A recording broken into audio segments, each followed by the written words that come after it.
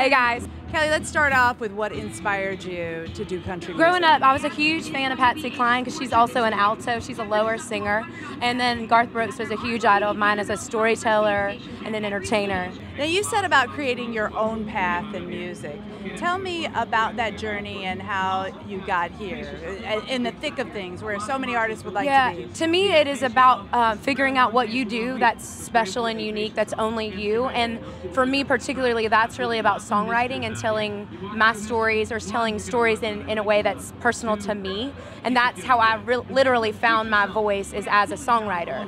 Now, thinking about your career so far, Kelleigh, what have been the forks in the road? What have been those areas where you think, oh, if I'd have taken a different path, I'd have gone that way? You know, there's a couple really big decisions you make as an artist. Producer, who's actually the collaborator with you on the music, that's a huge one. And those decisions, my first producer in town was Paul Worley, one of the best and most famous. That's one of the big ones. And then the single choices are always a fork in the road. Kelleigh Ford with Kelleigh Bannen at Chevrolet Cruze Park at CMA Fest.